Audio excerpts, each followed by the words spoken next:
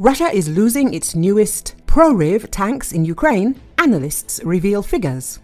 The Russian invading army has already lost at least 100 T-90M main battle tanks in Ukraine. This is evidenced by the data of the analytical project Oryx, which collects information on military losses of the parties only from visually confirmed data.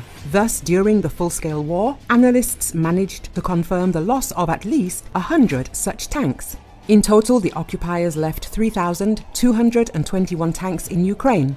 2,181 were destroyed, 156 were damaged, 356 were abandoned, and 518 were captured by Ukrainian defenders. According to Oryx, during the Great War, the Russian army lost 16,884 units of equipment, 12,238 units destroyed, 759 damaged, 966 abandoned, and 2,921 captured. Recently, the soldiers of the Ukrainian 225th Assault Battalion captured the state-of-the-art T-90M Proryv main battle tank.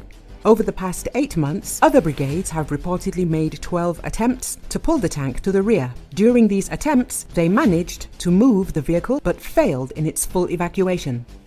Another tank was used to evacuate the T-90M Proryv, but it got stuck in the mud and could not continue moving. The soldiers of the 225th Battalion waited until nightfall and successfully evacuated both tanks. The inspection showed that in addition to damage to the engine and transmission compartment, the tank also received external damage to the hull and optical elements. The T-90M Proryv tank is a modernization of the export-oriented T-90S version, which was introduced in 2011.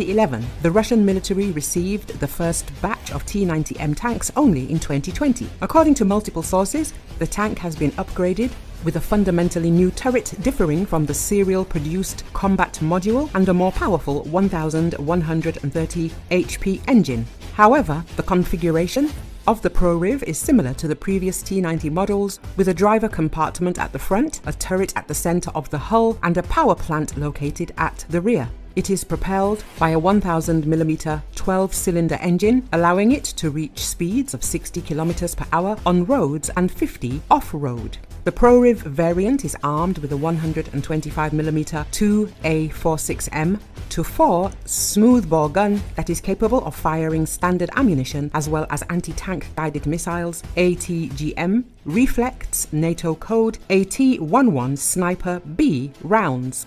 Secondary armament includes a remotely operated weapon station armed with an NSVT 12.7mm heavy machine gun and a 7.62mm PTKM coaxial machine gun. Russian media claimed the tank's new multi-channel sight enables the crew to employ its armaments at any time of the day or night.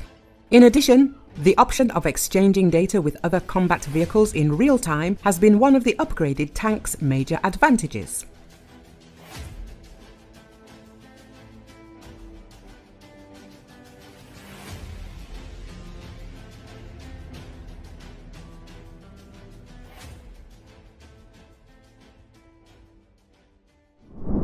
Drones saved the front line. Ukraine fights Russia with toy UAVs.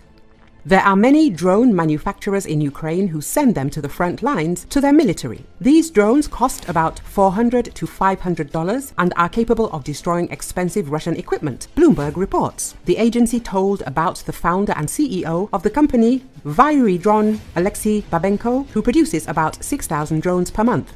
Vyry makes what it calls first-person view drones. They have 4 propellers and a mounted camera that can wirelessly transmit live footage of the flight to the pilot. The pilot operates using a remote control similar to a video game joystick. The drones were originally used for racing competitions until someone figured out that you could attach a bomb to use them using duct tape.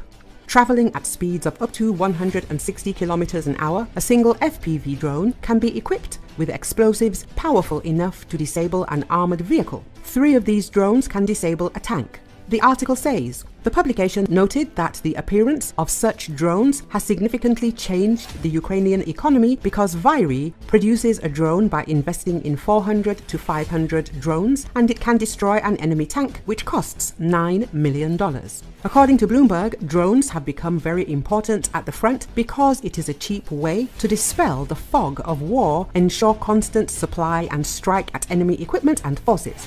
The drones have practically saved the front line. The publication quoted Ukrainian President Volodymyr Zelensky as saying, the article reported that Vyry technicians manually screw and solder engines, cameras and motherboards to the constant hum of fans and electric screwdrivers. They also have several 3D printers that help them work on making new drone frames for testing. When the drone is ready, it is lifted into the air for a quick test. Then it is put aside for packaging and delivery to the front. And within a week, some soldiers are carrying out combat missions, destroying a Russian vehicle or platoon thanks to these drones, the agency writes. Bloomberg also noted that in addition to FPV drones, Ukraine produces reusable drones that are capable of carrying explosives over long distances, in particular into enemy territory.